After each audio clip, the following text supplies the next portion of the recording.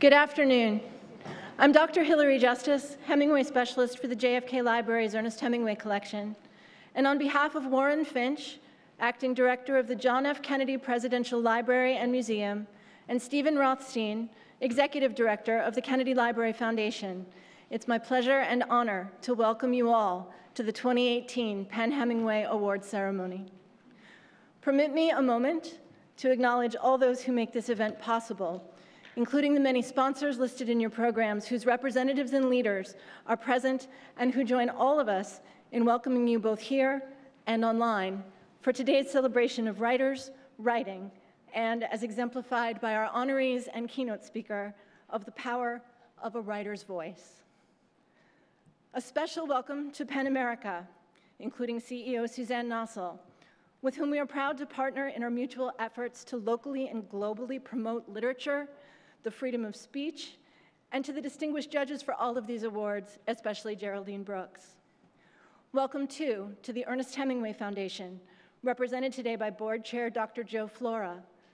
PEN America and the Hemingway Foundation partner with the Hemingway Family Award to altogether comprise the munificence that makes this award possible. A special note of thanks to all of my colleagues here at the Kennedy Library and Kennedy Library Foundation, especially Liz Murphy and Signe Lindberg. We're thrilled to have members of the Hemingway family joining us here in Boston and watching online. Our greetings go out over the live stream to Ernest Hemingway's son Patrick and his wife Carol, who are watching from their home in Montana. Patrick and Carol are the vanguard of support for the PEN Hemingway Awards and for the JFK Library's Ernest Hemingway Collection, the world's repository for the writer's personal papers, photographs, and mementos. Patrick's annual readings from his father's works at the PEN Hemingway ceremony have for decades marked the return of spring for us at the library. And as he steps down from that role this year, as he celebrates his 90th birthday, we send our heartfelt and heartful gratitude. Stepping into his uncle's, thank you.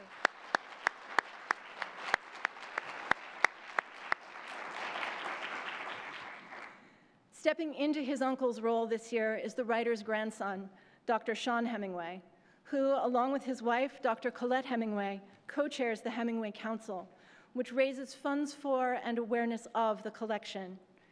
And as always, we are especially delighted to welcome Seán and Colette's daughter, Anouk Hemingway, the writer's great-granddaughter. To open today's collection in celebration of writers, writing, and fiction, I'd like to tell you a true story. The story of a time when Ernest Hemingway couldn't write, and of what happened next. Once upon a time, that time being December of 1922, Ernest Hemingway's first wife, Hadley Richardson, chose as a surprise to pack all of his existing stories, the draft of a novel, carbon copies, everything into a suitcase. A lot of you know where the story is going already. She was going to meet him for an impromptu skiing trip to get out of the misery that was gray Paris.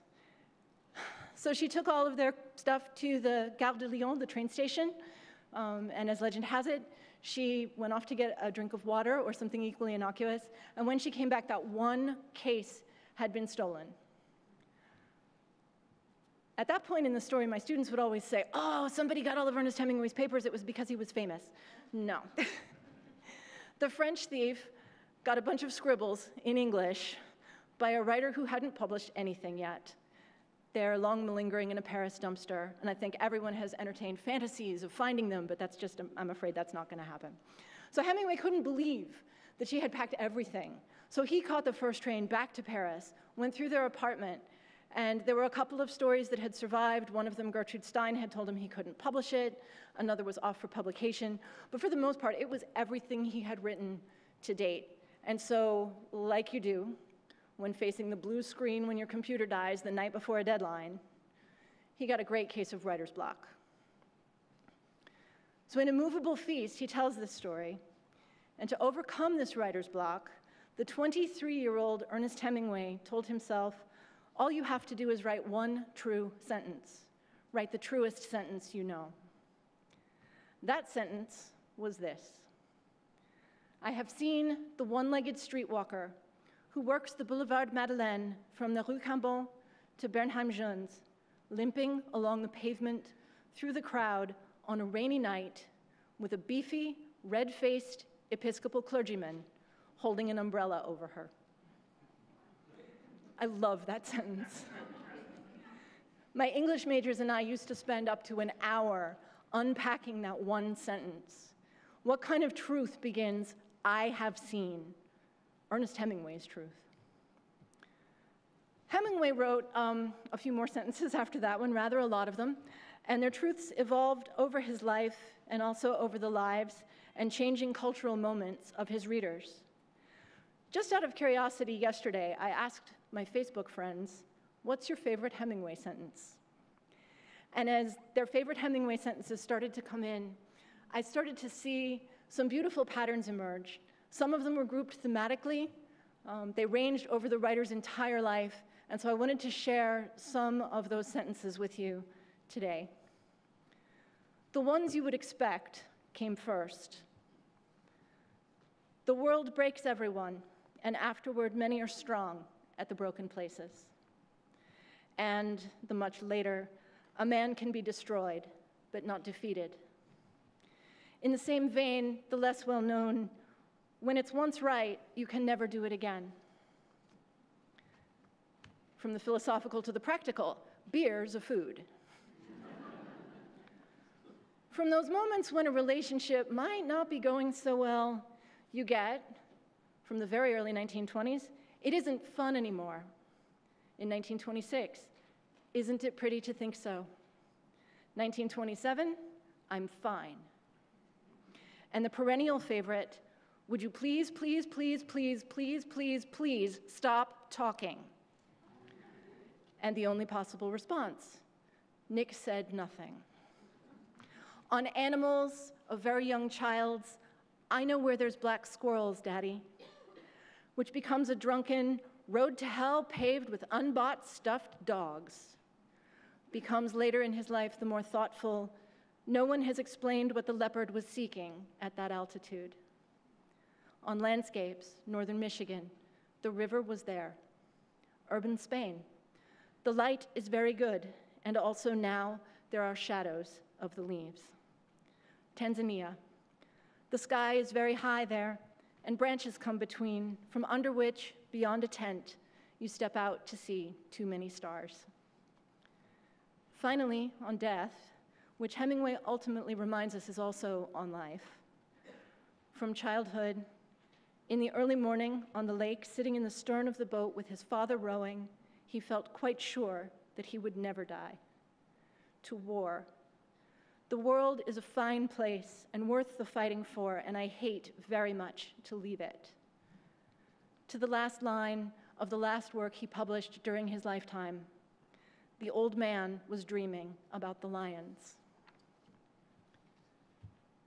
So back to that emerging writer in Paris. Hemingway went on to write 6 of those one true sentences, then to write the flash fiction, short paragraph stories, that would eventually comprise the interchapters of In Our Time. These contain the single Hemingway sentence that appears on the GRE English subject test. Question: Ernest Hemingway wrote which of the following quotations? If you answered A, everybody was drunk, give yourself 10 points.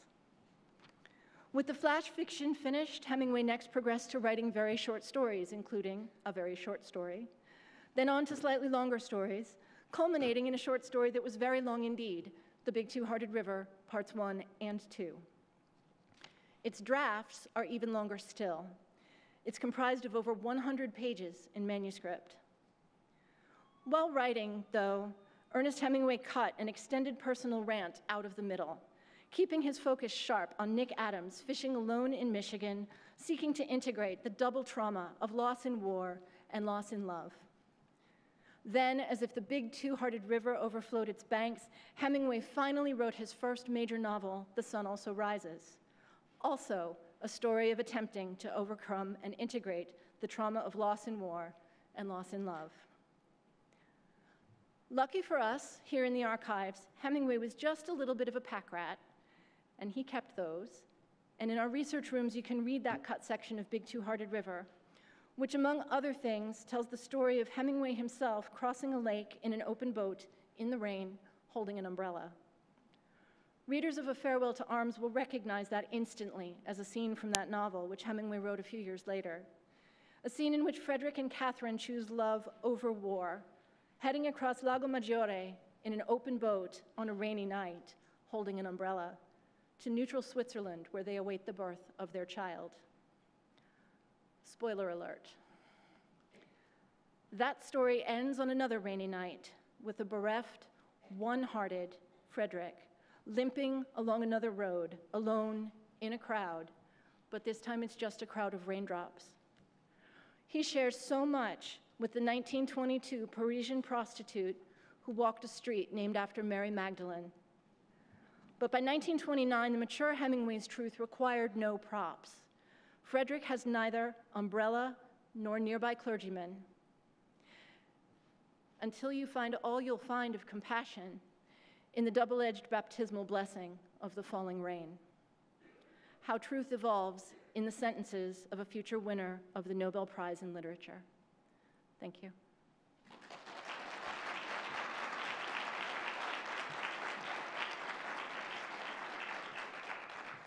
And now it's my pleasure to introduce Dr. Seán Hemingway. Dr. Hemingway is John A. and Carol O. Moran Acting Curator in Charge at New York's Metropolitan Museum of Art. He is a seasoned archaeologist with a particular specialty in Greek and Roman bronzes, and has excavated prehistoric, classical, and Roman sites in Greece and Spain.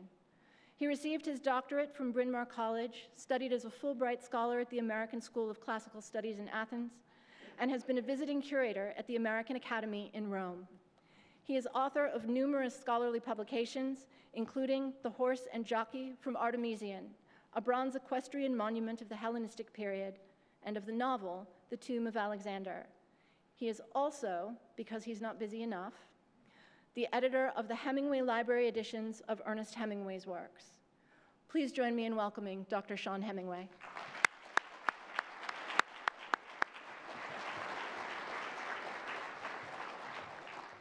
Thank you, Hillary. It's a great pleasure to be here with you this afternoon and to fill in for my Uncle Patrick, who did this 30 years pretty much straight. And Patrick asked me to read to you his foreword to the recent edition, Hemingway Library edition that we did of he and I did of Green Hills of Africa in 2015. So I'd like to read that to you now, and then I'm going to follow it up with a short passage from Green Hills. Green Hills of Africa, like Gaul, is divided into parts, specifically 4 pursuits, of which the last is pursuit as happiness. The American reader will recognize this rearrangement of Jefferson's elegant phrase. Pursuit is happiness. Isn't it pretty to think so, that ends the sun also rises, and a one and only life were the 3 things my father, Patrick's father, my grandfather, felt he had to believe. For the rest, he had only to so understand reality as to make up stories readers would feel were real, using short sentences, or, if necessary, ones as long as ever penned by Henry James. In a trip my parents took me with them to New York in 1935, riding down Fifth Avenue in an open-top bus with my father when I was still just learning to read. We got off at the Scribner bookstore for Papa to look at a handsome display of green and black books that now I know was Green Hills of Africa. Papa was happy. As I remember, we didn't go into the building, just looked in the window. Some of you may remember that elegant store. Another day in that trip to New York, Papa took me to see the African Hall at the American Museum of Natural History. The African Hall was not yet open to the public, and Papa talked with Louis Jonas about his finishing the elephant group started by Carl Akeley and interrupted by his untimely death from fever in the Congo while collecting gorilla specimens for the hall in what is now Virunga National Park. Our third excursion was by train north of the city to the Jonas Brothers taxidermy firm to check on the trophy mounts they were doing for my father from that safari in 1933 and 34. Later, the arrival in Key West of Papa's trophy mounts of buffalo, lion, greater kudu, and other antelope, tastefully distributed by my mother throughout every room in the house. In the bedroom I shared with my younger brother Gregory, my dad, it was a wildebeest. This made East Africa my promised land. But then, who of us hasn't had a promised land, caught up with happiness, the constant nymph, and run with her swiftly through the green birch forest of Ardennes, only to trip and fall and watch her disappear into the trees without a backward glance. So light a candle, love the light, and face the darkness when the candle fails. Patrick Hemingway. So I'd like to read you a very short passage from Green Hills. That's one of my favorite passages from the last section, the Pursuit as Happiness section. So sure enough, we put up partridges, and watching them fly, I was thinking all the country in the world is the same country, and all hunters are the same people. Then we saw a fresh kudu track beside the trail, and then, as we moved through the early morning woods, no undergrowth now, the first sun coming through the tops of the trees, we came on the ever miracle of elephant tracks. Each one as big around as the circle you make with your arms, putting your hands together, and sunk a foot deep in the loam of the forest floor, where some bull had passed, traveling after rain. Looking at the way the tracks graded down through the pleasant forest, I thought that we had the mammoths too, a long time ago. And when they traveled through the hills in southern Illinois, they made these same tracks. It was just that we were an older country in America, and the biggest game was gone. Thank you.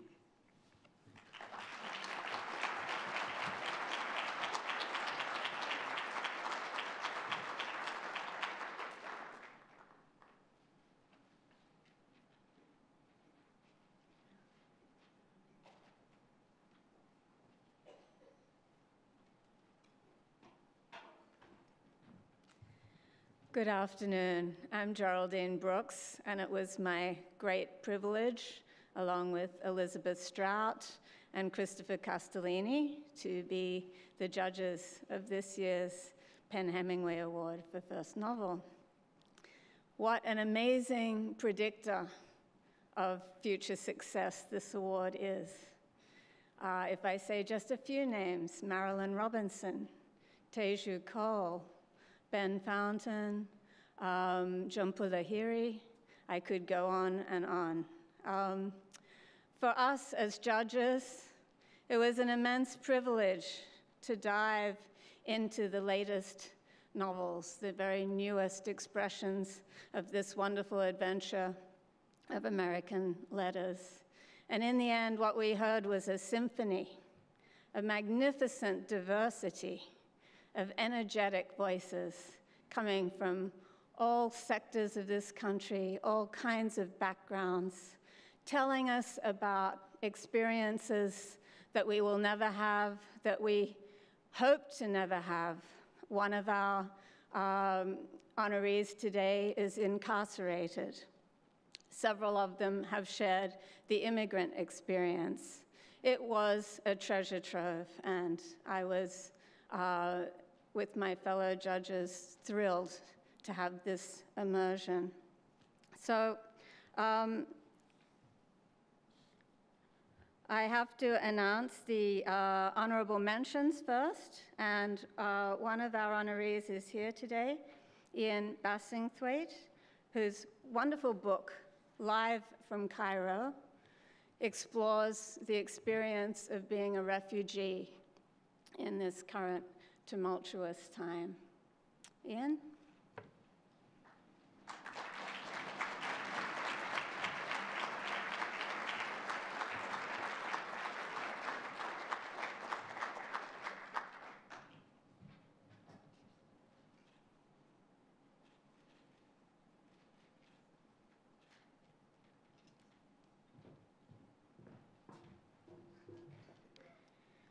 Our second honorable mention, unfortunately, is unable to be with us today because he is incarcerated, but he has brought us a voice that we seldom hear, a voice that is too often unheard, in his remarkable collection of short stories, The Gray Bar Hotel.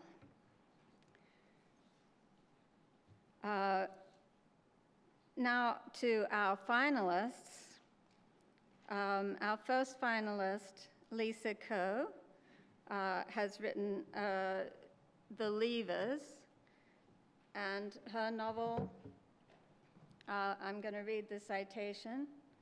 Lisa Ko's The Leavers is at once as urgent as a news headline and a timeless exploration of longing, loss, and the struggle to belong. Fifth grader Deming and his undocumented immigrant mother are barely making it in New York when she suddenly disappears, ripped away in an ICE raid and deported to China with no way to get word to her son. Through these two shattered lives, Ko probes the private pain of abandonment and the public cost of an inhuman policy. And to read from The Leavers, Naji Nieto, from PEN America.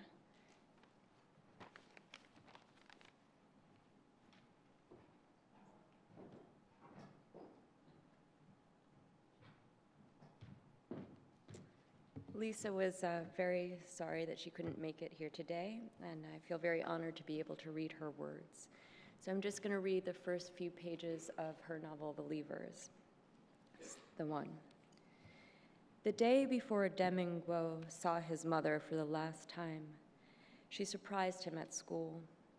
A navy blue hat sat low on her forehead, scarf around her neck like a big brown snake. "What are you waiting for, kid? It's cold out."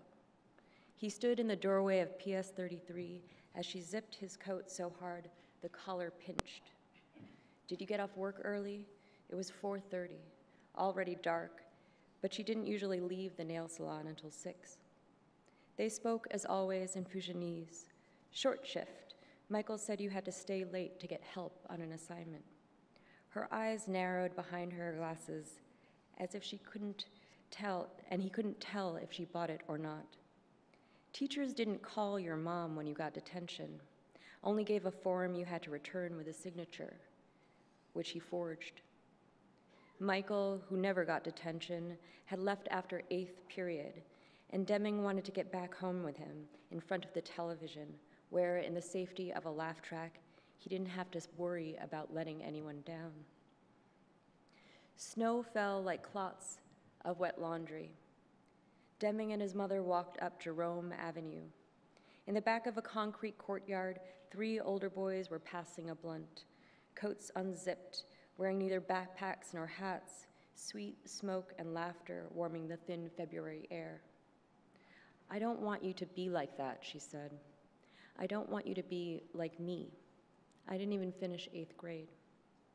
What a sweet idea, not finishing 8th grade. He could barely finish 5th. His teachers said it was an issue of focus, of not applying himself. Yet when he tripped Travis Bopa in math class, Deming had been as shocked as Travis was.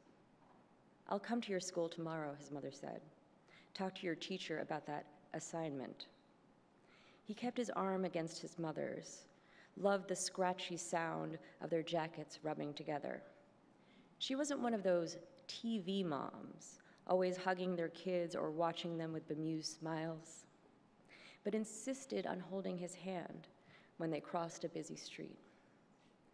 Inside her gloves, her hands were red and scraped, the skin angry and peeling, and every night before she went to sleep, she rubbed a thick lotion onto her fingers and winced. Once he asked if it made them hurt less. She said only for a little while, and he wished there was a special lotion that could make her new skin grow a pair of superpower gloves. Short and blocky, she wore loose jeans.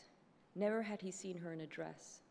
And her voice was so loud that when she called his name, dogs would bark and other kids jerked around. When she saw his last report card, he thought her shouting would set off the car alarms 4 stories below. But her laughter was as loud as her shouting, and there was no better, more gratifying sound than when she slapped her knees and cackled at something silly. She laughed at things that weren't meant to be funny, like TV dramas and the swollen orchestral soundtracks that accompanied them. Or better yet, at things Deming said, like when he nailed the way their neighbor Tommy always went, "Not bad, not bad, not bad," when they passed him in their stairwell, an automatic response to a "hello, how are you" that hadn't even yet been issued. Or the time she'd ask, flipping through TV stations, "Dancing with the Stars isn't on?" And he'd excavated Michael's old papermobile of the solar system and waltzed with it through the living room as she clapped. It was almost as good as getting cheered on by his friends. When he had lived in Myeonjang with his grandfather, Deming's mother had explored New York by herself. There was a restlessness to her, an inability to be still or settled. She jiggled her legs, bounced her knees, cracked her knuckles, twirled her thumbs. She hated being cooped up in the apartment on a sunny day, paced the rooms from wall to wall to wall, a cigarette dangling from her mouth. "Who wants to go for a walk?" she would say. Her boyfriend, Leon, would tell her to relax, sit down, we've been sitting all day. Deming would want to stay on the couch with Michael, but he couldn't say no to her, and they'd go out. No family, but each other. He would have her to himself, an ambling walk in the park or along the river, making up stories about who lived in the apartments they saw from the outside. A family named Smith, 5 kids, father dead, mother addicted to bagels. He speculated the day they went to the Upper East Side. "To bagels," she said. "What flavor bagel?" "Everything bagels," he said, which made her giggle harder until they were both bent over on Madison Avenue, laughing so hard no sounds were coming out, and his stomach hurt, but he couldn't stop laughing, old white people giving them the stink eye for stopping in the middle of the sidewalk. Deming and his mother loved everything bagels, the sheer balls of it, the audacity, the New York audacity that a bagel could proclaim to be everything, even if it was only topped with sesame seeds and poppy seeds and salt. A bus lumbered past, spraying slush. The walk sign flashed on. "You know what I did today?" his mother said. One lady, she had a callus the size of your nose on her heel. I had to scrape off all that dense skin. It took forever, and her tip was shit. You'll never do that if you're careful. He dreaded this familiar refrain. His mother could curse, but the one time he let out "motherfucker," let it bounce out in front of her, loving the way the syllables got meatball-y in his mouth. She had slapped his arm and said he was better than that. Now he silently said the word to himself as he walked, 1 syllable per footstep. Did you think that when I was growing up, a small girl your age, I thought, hey, one day I'm going to go all the way to New York so I can pick Gao Gao out of a stranger's toe? That was not my plan. Always be prepared, she'd like to say. Never rely on anyone else to give you things you can get for yourself. She despised laziness, softness, people who were weak. She had few friends, but was true to the ones she had. She could hold a fierce grudge, would walk an extra 3 blocks to another grocery store because 2 years ago, the cashier at the one around the corner had smirked at her lousy English.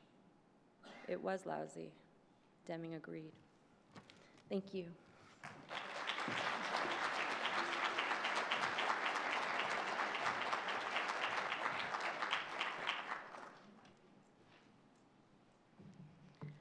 I'm extremely happy that Adelia Saunders is here with us to celebrate her remarkable novel, Indelible, and I will read the citation.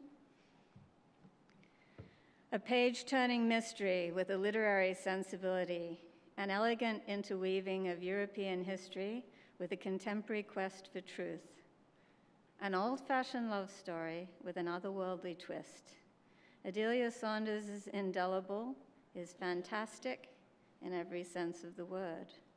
In sculpted prose that juggles multiple points of view and time zones, the novel builds to crescendos both heartbreaking and hopeful, all the while contending with a compelling question. How would you live if you knew the fates of the ones you loved? Adelia.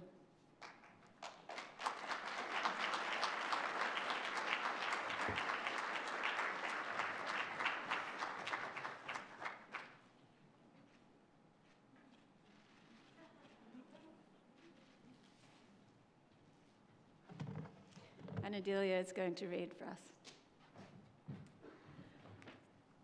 Hello. Well, thank you so much to Penn and the Hemingway Foundation, the judges, and my fellow honorees. I'm so honored to be here with you all. Thank you.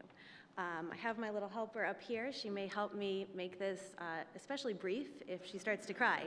But I'm going to read just a short passage from my book. This is from the perspective of Richard, who's an American man in his 50s. His mother was a famous writer who abandoned him at birth and left him to be raised by his aunt and his uncle on their struggling cattle farm in Colorado. So Richard grows up there with his cousins, Pearl and Eddie, and his Aunt Kat and his Uncle Walt. I don't think Walt ever gave much thought to the fact that his wife's sister was a writer. My Uncle Walt was a star man, the way some people are horsemen or Harley-Davidson men. I doubt he ever read 2 books of fiction in his life. Each year for Christmas, my Aunt Kat got him a subscription to Sky and Telescope, with the first issue bought off the news rack in town and wrapped up in paper. He bought himself a little telescope, and sometimes when you thought he was out checking on the cows in the evenings, he was really up on the water tower with it. The water tower was only 10 or 12 feet high, but my Uncle Walt took what he could get. And when Aunt Kat said he'd better come down before he broke his neck, he said you never knew what there might be a star 10 or 12 feet farther off out there in infinity, and he wasn't going to miss it for lack of standing on the water tower. Uncle Walt never said much about what he saw up there, but sometimes when I went out with him to do the irrigation, he'd give me a little lesson in astronomy. I can picture us, rolling on boots turned to spheres by the mud, Uncle Walt with a shovel over his shoulder, me dragging mine along behind me, making a slick mud trail through the grass while the dogs chased the prairie dogs that had been flooded out of their holes. Out in the field at dusk, when maybe Jupiter was lighting up just past the hills, or Mars was glowing behind a constellation of mosquitoes, Uncle Walt would get to talking about black holes and extinct stars, specks of light out there that took 1 billion years to make it to our eyes and stopped existing in the meantime. Uncle Walt would set his boot on the shovel and dig up a thick notch of mud and grass to block the irrigation channel and direct the water down along to the other field, telling me that every inch of sky was thick with galaxies hurtling away from each other into a void whose emptiness you had to bend your mind to get your head around. And I would listen to him with the eagerness particular to nephews kept on charity, doing my best to bend my brain, when the truth was, all I could imagine of the vastness of the universe was a panel of light bulbs stuck onto a grid in front of the sky. I've wondered recently why it was always only him and me who went out to do the irrigation. Pearl would have been helping Aunt Kat fix supper, but where was Eddie all those evenings? He might have been there too, for all I know, off a little way, blocking one end of a prairie dog hole with his shovel, while the dogs howled and dug around the other end, while I listened to Uncle Walt's musings on a supernova out there past Polaris that was bigger and hotter than 1 million suns, and would one of these eons collapse in on itself and become a black hole the size of a pinprick with an appetite for all its neighbors. I would have been listening without understanding much. So, like a puppy so eager to sit and stay, it scooches forward on its haunches with the effort, while my Uncle Walt, who sold his cattle by the pound, his hay by the ton, who bought his gasoline by the gallon and endured those Sunday sermons by the minute, for whom volume, mass, and time were such earthly facts, alterable only by more rain, more fertilizer, or in the case of church by calving season, marveled at the suppleness of the universe. But it's possible that Eddie wasn't there, that Uncle Walt took me alone out to do the irrigating. Eddie was going to get the farm, that is, if he had wanted it. Pearl would get the house, and they took turns getting the egg with the double yolk at breakfast.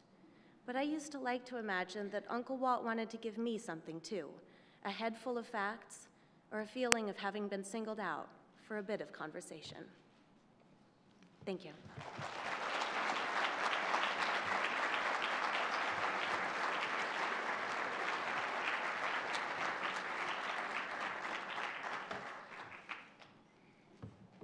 And now for our winner, Weike Wang.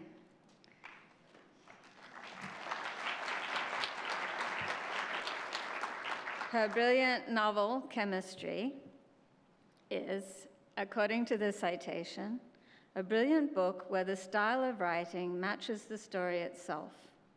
The novel presents the profound sense of dislocation and uncertainty that occurs when a young Chinese-American woman has to face her future and cannot understand which steps to take. The sense of disappointing her parents is packed into this book, almost without being said. Written in elliptical prose, spare and clean as a bone, the reader is ushered into a world they will not quickly forget. And to read to us, Weike Wang.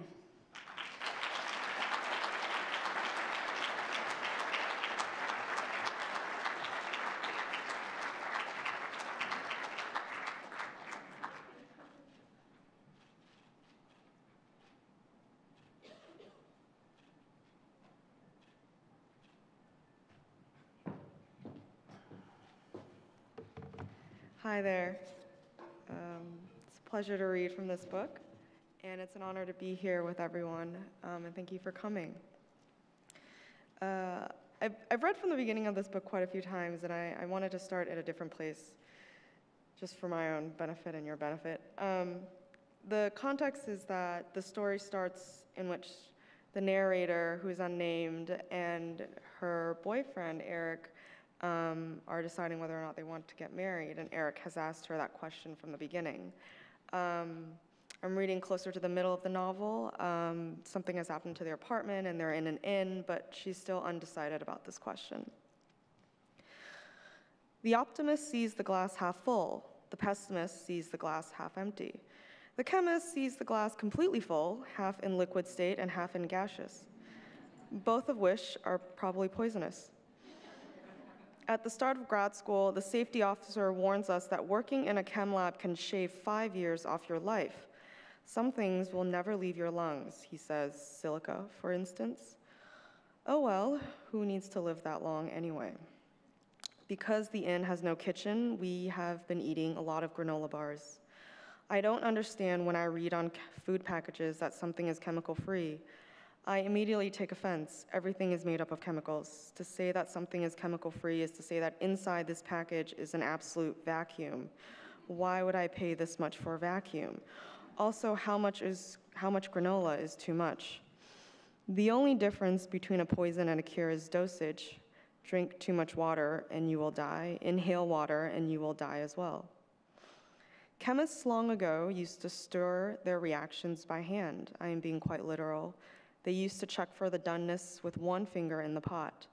The mark of a good chemist used to be the number of fingers you had. The fewer, the better. It showed more experience in the lab. Eric has 10 fingers and all 10 toes. I joke he must not be a very good chemist, and he gives me a genuine smile.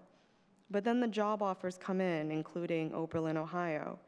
He puts a doily on my head and dances me around the room. The moment we're back in our old apartment, he asks the first question again. Say yes. I want to. He asks the second question. Come with me. I want to. Then say yes. Isn't it enough that I want to? Eric has never jogged until now. I think it is to minimize his time at home with me. Outside it is warm and joggers are rampant along the river. But Eric is the only one doing it in jeans and waterproof boots. Would you rather spend eternity exploring the oceans or space? A question I ask after he has a bad day in lab. He comes home exhausted, he slumps into his chair, he sighs when I ask him anything. So I come up with silly questions to get him to talk. He says space because it is far away from planet Earth. I say ocean because at least it is planet Earth, and think of all the sea animals. We could track down Nessie or Moby Dick and then get rich. Also, I remind him being in space is probably a lot like being in lab. For miles and miles, there's no one. The atmosphere is completely sterile. And then I add, if you went into space, I would too. Space, the last frontier, the final frontier, I say in my best Spock voice. I have been expecting this moment, haven't I? And yet, why is the wind still knocked out of me? He has said just now, some time apart wouldn't be the worst. Perhaps I had never thought he would say it so casually, so word for word, and in the produce department of a grocery store. Was that a question? I ask him. But he refuses to look me in the eye. He turns, he throws a dozen apples into a bag.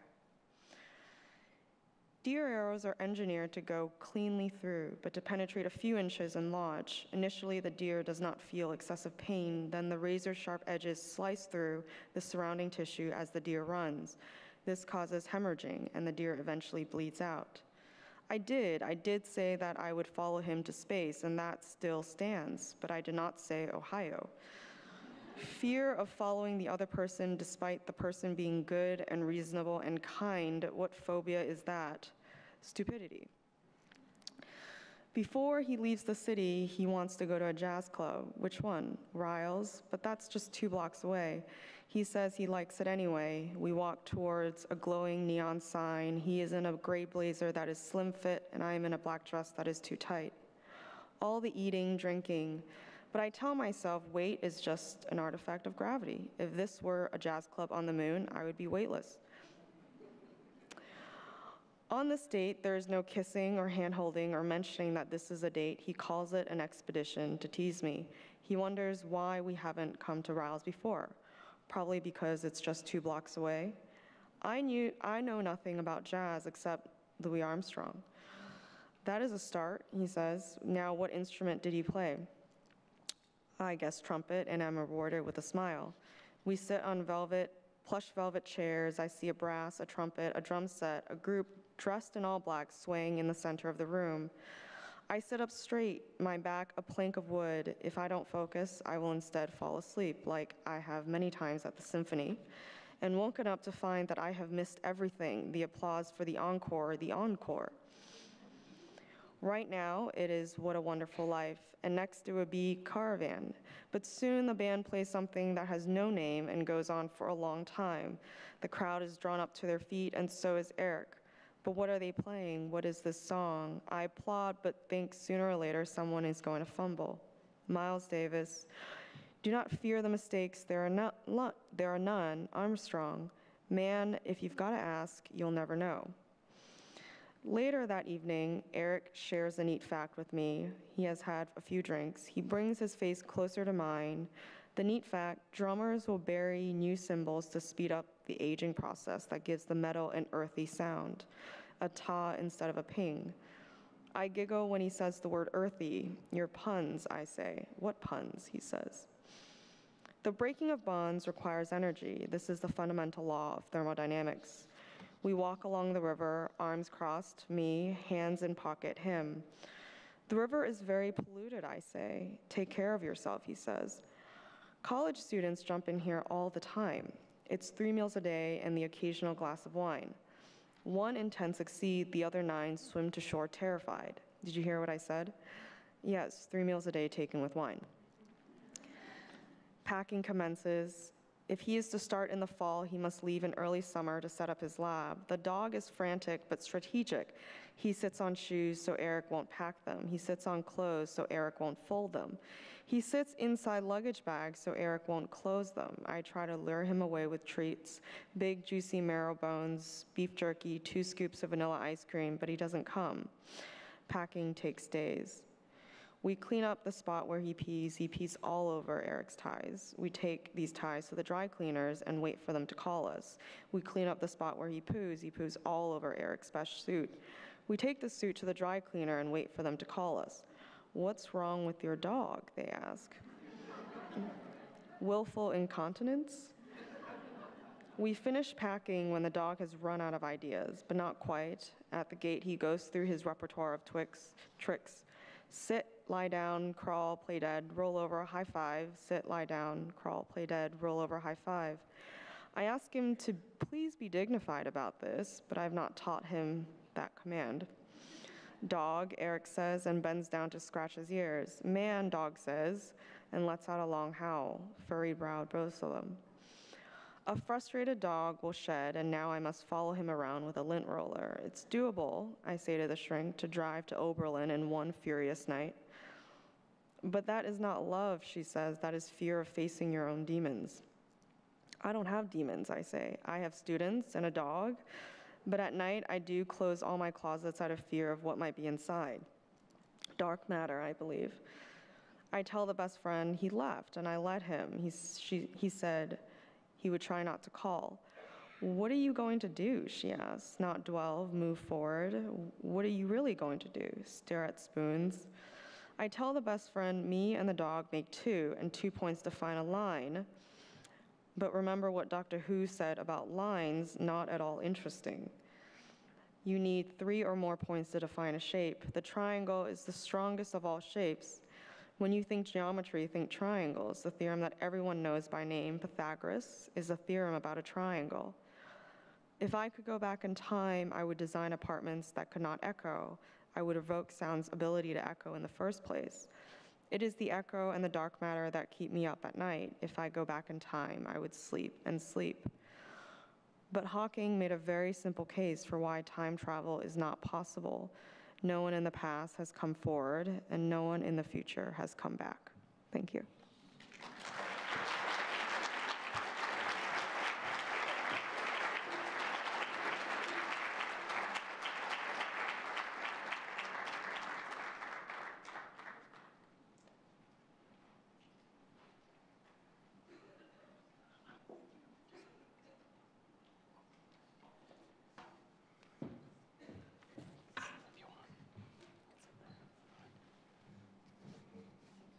Good afternoon. I'm Suzanne Noss. I'm the CEO of PEN America.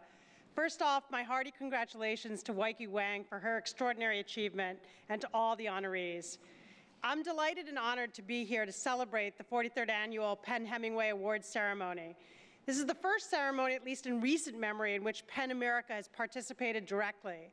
The success and power of this award is tribute to the passion and vision of the Hemingway family, the foundation, the JFK Library, and the dedicated group of volunteers and leaders who, for many years, made up PEN New England.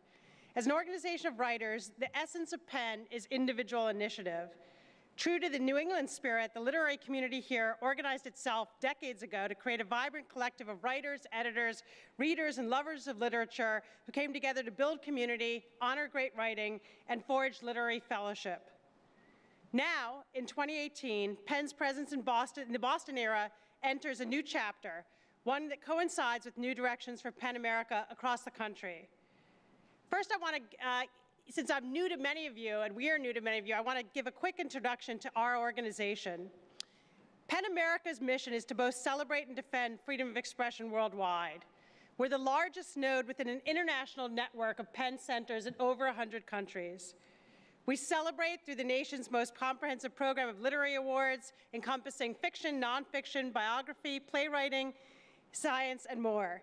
We hold more than 50 intimate literary dinners each year that take place in private homes and center around an individual author and a new book.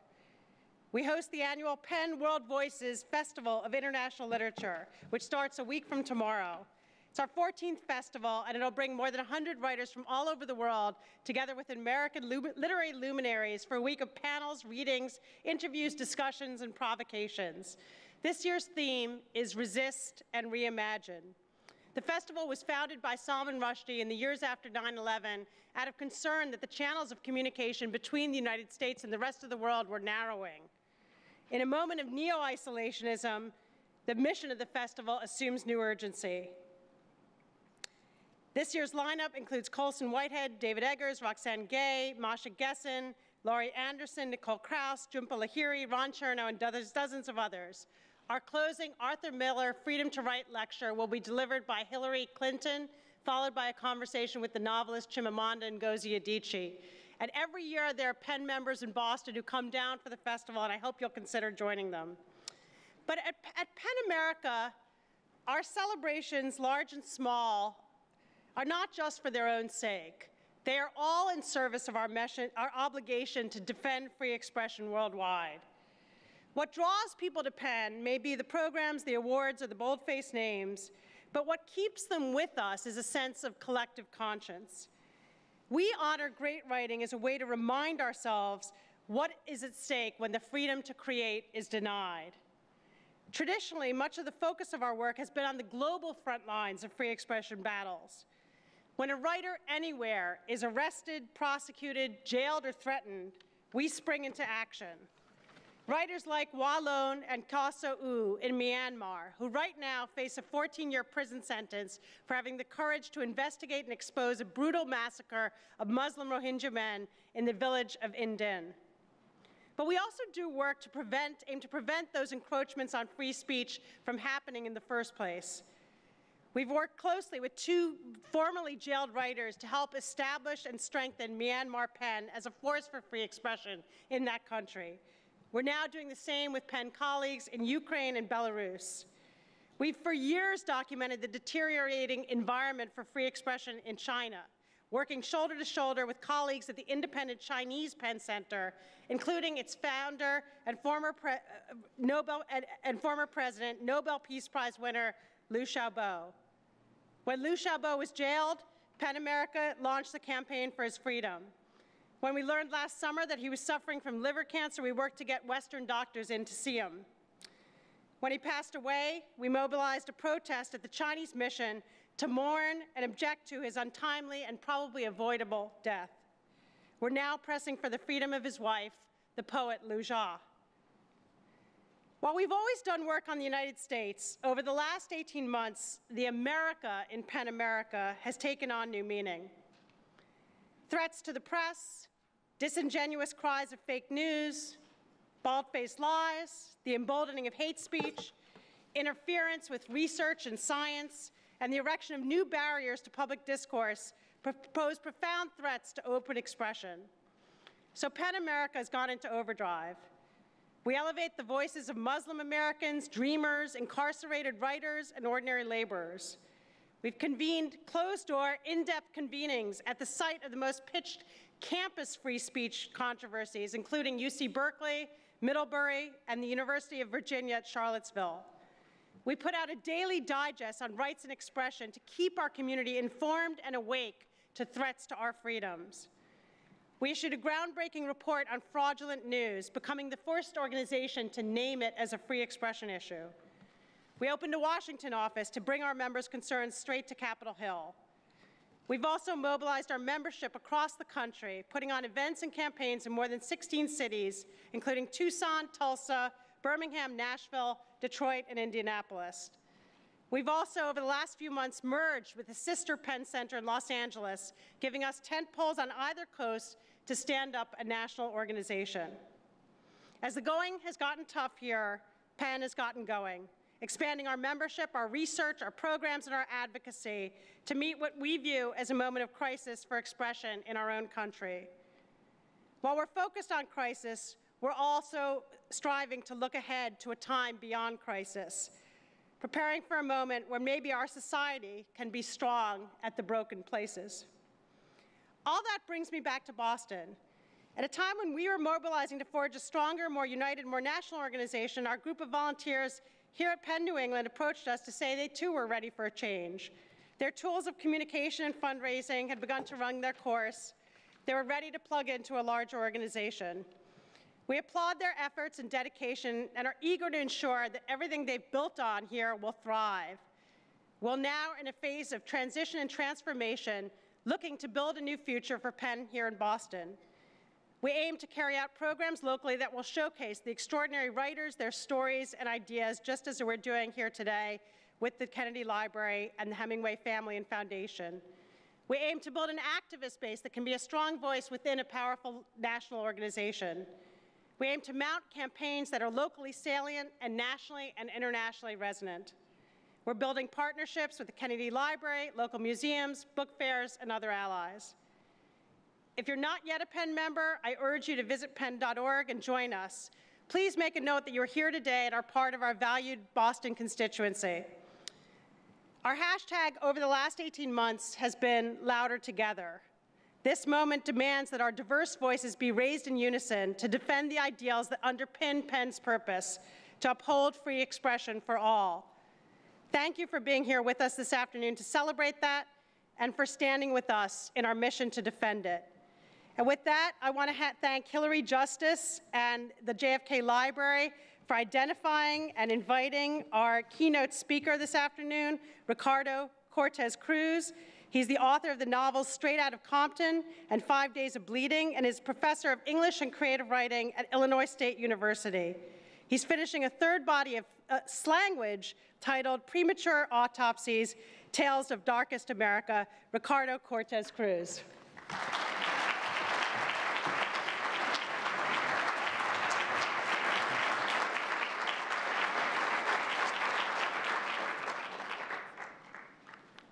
Sorry, I had to go for the water.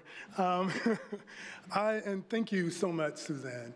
And I also want to thank Hillary as well. You know, Hillary's wonderfulness, along with that of Ernest Hemingway and so many others, are always with me and are a source of strength for me. So I wanted to be sure to acknowledge that as well. I'll try not to be long, I promise. My knees are already shaking more than Don Knotts' character in the movie The Ghost and Mr. Chicken. Anxiety crawling out of the portholes of my skin, coupled with a speech impediment where, as a child, I struggled to say or roll the R in my own name, are reasons I started to write in the first place.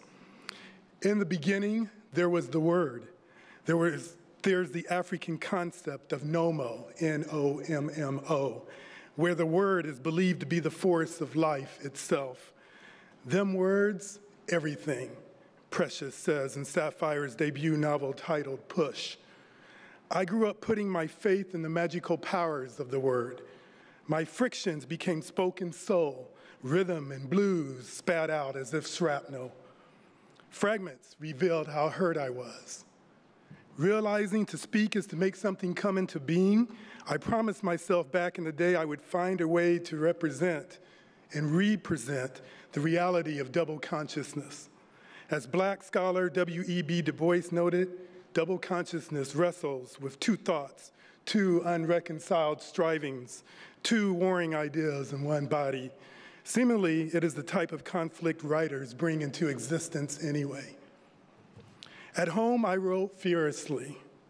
I began talking out the side of my neck like it was nothing, writing obsessively about black widows and daddies with long legs, entangling myself in webs of meaning. I was hungry. As a kid, I totally let poverty get the best of me.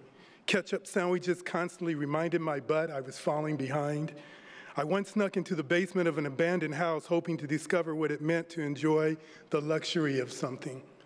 As soon as I climbed back out of the house's window to return to my own life, 2 police officers were waiting. I wasn't trying to steal, but I couldn't articulate what I had in mind. I've probably never gotten over the embarrassment. It changed my composition. I needed to be a writer, not a cliche. After all, writers are bad. And in my language, the correct spelling of that word is B-A-D-D. The Urban Dictionary uses bad for the very fashionable and/or the stylish. We possess the ability and confidence to go down the road not taken. We can plant a seed into the senses of the mind, then water, nurture what must bloom. I think I can, I think I can, I think I can. We can generate and create reality. That feels like freedom, something so sweet and, in my case, turns into the form of Black's magic when it's all finished. From day one, I've wanted to perform life writing, where the writing is about restoring the self and others, is about righting wrongs. That's a lot of heavy lifting for anybody I know. So much unsaid stuff adds weight. Yet for me, the objective never changes. This speech, intended to be read, is my attempt to define the writer's life. You should expect such a definition to remain incomplete. In 1992, when my first novel received an award, the only thing I could remember was the judge's last sentence of praise about the fiction. And who can say that the anger in this novel that it is not in itself a kind of passionate expression of the quest for love. He added, there's courage here, boldness. Yes, courage goes a long way. A statement I put forward boldly and take seriously. After all, here I am. Here I stand at the John F. Kennedy Library. As I talk to you, with you, I am rewriting this moment 39 times to not be overwhelmed by it. I am honored, so excited, to pay tribute to the writer who explodes the stereotype of the model minority, who deconstructs her life disastrously and bravely, whose rebellious debut as a genuine piece of literature contains the sort of substance that provides us all with great energy. These are good times, positive, not negative. If you ask me, these are the kinds of momentous literary events where the mind of the writer, hypnotic, mesmerizing, happily drifts. Thoughts like the amazing encouragement one receives from the Hemingway Foundation and Society send me back to childhood. I have fond memories. I'll never forget how meaningful it was to participate in the Young Authors Contest from elementary school up to 12th grade. Finally, I was able to call myself a writer, and I still say that's all that matters. I found my voice, power. Yes, you can book it, I dreamed then of saying to all the fancy publishers. However, to be totally honest, happiness for me continues to result from just being a writer. The journey there, here. I hope today's announced winners, who are obviously already so talented and gifted, savor this experience, relish it, and if ever facing some difficult days ahead, feel buoyed by it. Writing may very well be the trembling heart of a captive bird, but I'll tell anyone who will listen, it's far more important to understand than be understood. Kathy Acker, author of Great Expectations, called writing an emotional moving. Perry Thomas, his first book, Down These Mean Streets, focused on writing as flow. So please consider this an extended characterization. Writing is our big two-hearted river. I like how fiction helps us duel with reality. Telling stories allows the crafty writer to wear the mask that grins and lies. In fact, the first time ever the world saw my face, I wanted it to think the sun rose in my eyes. I don't mean that as a conceit. I am referring to how optimistic, upbeat, and idealistic I've always been, knowing that writing can indeed change the world if we want it to. Writing is like rain falling from heaven, that constant pelting which wakes us up, keeps us woke, baptizes us in the flood of our thoughts. Writing is water taking the shape of the thing it's in. What is not said is the title of the book I always wanted to write. The 15-page paper I wrote on Hemingway as a master's student shall be my disnarrative, that which could have been in my speech, but better off omitted, left out. It's all good, but too much to say in 10 minutes. I'll confess, however, I did focus on what I considered Hemingway's spiritual journey, specifically in The Sun Also Rises and A Farewell to Arms. I still have those inspiring pages of my life. I tried to save everything. I distinctly remember something else changing in me when I discovered The Salt Eaters, a novel also published in 1992. Are you sure, sweetheart, you want to be well? Author Tony K. Bambera posed to open that story, a whole new can of worms. The question got to my gut. The Salt Eaters compelled me to think a lot more about the urgency of healing. Writers are confluences of influences. As you can tell, I'm quite proud to suggest that. One of my favorite things comes from award-winning writer Toni Morrison. Narrative is radical, creating us at the very moment it is being created. Narrative shaping us, affecting us, is the tip of the iceberg. Each of us takes resonating voices and their words to a different place. Our own writing, the art of fiction, becomes something borrowed, something new. That's the true beauty of books, too, of the spines that stand up straight and speak volumes to us. Amid all the conflict and struggle, the hustle and bustle, the content of my character continues to be about making room, creating space for a better tomorrow. And it's clear here, I am not the only one who writes for that purpose. New day, new fate, I love to say, my mantra. The writer is a dreamer, and the dream deferred is unacceptable. We cannot afford to let life around us fester or dry up in the sun. As Hemingway pointed out, even when we appear empty, we are filling up. To all of the writers in the world, begin with a vision. Fall in love with your vision, not your words, although pictures really do tell 1,000 words. And it's safe to say we are always in words, made of words, others' words. I say to you today, my friends, be the thing you want others to see. And then you can't stop, won't stop. In the words of Hemingway, nothing can hurt you, nothing can happen, nothing means anything until the next day when you do it again. Writing is call and response. And community building, something you can go to town with. And you know it's good when it's calling you. As the song goes, it's a desert road from Vegas to nowhere, but someplace better than where you've been. A good book will always provide us with a come-together space. To sing the praises of chemistry in JFK Library is a real blessing, a joy. For so many of us, books are our alma mater. In the words of speculative fiction writer Samuel Delany, books keep connecting to other books. That's what makes them live. In books I especially dig, I uncover revolution and rebirth, thing one and thing two. They wreck everything that lacks imagination and show what we can do upon crossing over into the world of make-believe. Can I tell you again how wonderful, how much of an honor it is to be in the house, so to speak. I am thrilled to be able to join in celebrating the accomplishments of a writer speeding toward a storied career. I wholeheartedly congratulate Weike and the finalists and the honorable mentions too, and thank them for their generous gift to us. Now their story is our story too, in the sense that it demonstrates the powers of possibility. We love in unconventional ways, and writing is one of those ways. The truth is, any success we achieve takes more heart than skill. Clearly, the reader will see craft that is impressive, yet we can easily overlook the amount of heart also put into the work to make it as outstanding as it is. Even in difficult dialogues, our discussion of a book normally leaves heart unsaid. We remove corazon from the conversation. Nevertheless, we know writers obviously deserve to be recognized, appreciated, supported, and loved when we as readers, fans, still have a feeling of their heart as strongly as though they had stated it.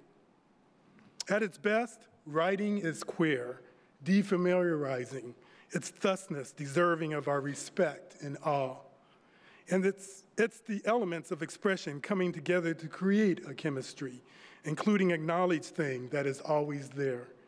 Fiction, we smell the truth in it, the glue holding it together.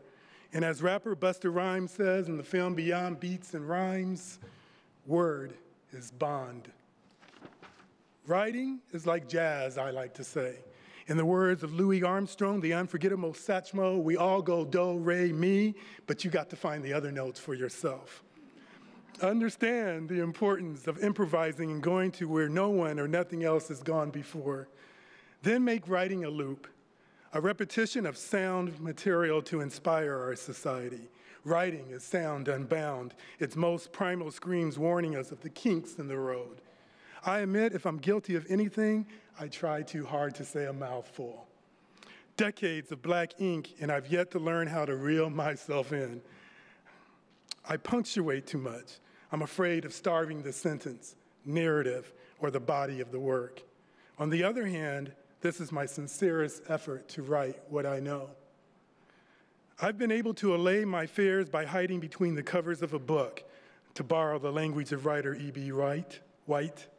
All books are an artist's novel. They teach us the elements of style. I, too, was a journalist before becoming a novelist.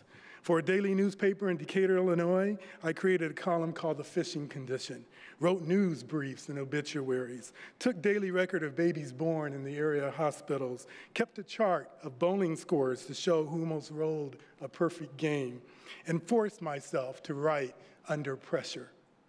My ultimate wish is for writers to keep trying for something that has never been done or that others have tried and failed. Impose no rules on yourself. There's still a war going on, and this spooks me. And like Hemingway, I hate it. And many of us are perhaps afraid, like me, of being a part of a lost generation. But as Hemingway said, the world is worth fighting for. And your writing helps us to overstand that. And writing can't be no part-time revolutionary, because it liberates us, is the battlefield for freedom dreams. Isn't it at least pretty to think so? We must continue to re-story and restore ourselves, reimagine and re-image ourselves in the world we love, live in, want to see alive and well. Make signing our signatures upon the world our raison d'etre, because in the words of writer Gwendolyn Brooks, there is always work to be done, to be done, to be done. We put our soul in the work. To everyone rewarded by pen, my advice is, don't try to earn a living, but instead live a making. Because of what you are and embark on as writers, roses grow from concrete. There are many people whose lives flower rather than flounder. Whenever you step onto stage, take them with you. Even when, if, the world goes back to normal, we must let our writing be who we are. As award-winning writer, hip-hop artist, and professor of creative writing M.K. Asante urges, let the beauty of what you love be what you be what you do. This is probably the best craftiness I can give you as advice. After all, I always say this is how the story goes. In the end, what matters is not how good you are, but rather how bad you want it. Thank you.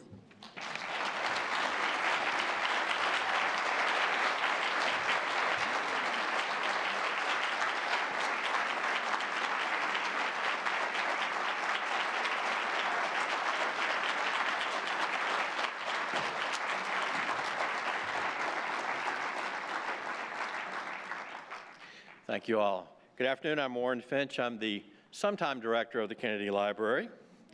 On behalf of my colleagues at the library and at the foundation, led by Executive Director Stephen Rothstein, PEN America, the Hemingway family, and all our honored guests, thank you for coming today. This concludes our program. It now gives me great pleasure to invite you down to our pavilion to celebrate this year's awards at a reception. Thank you very much.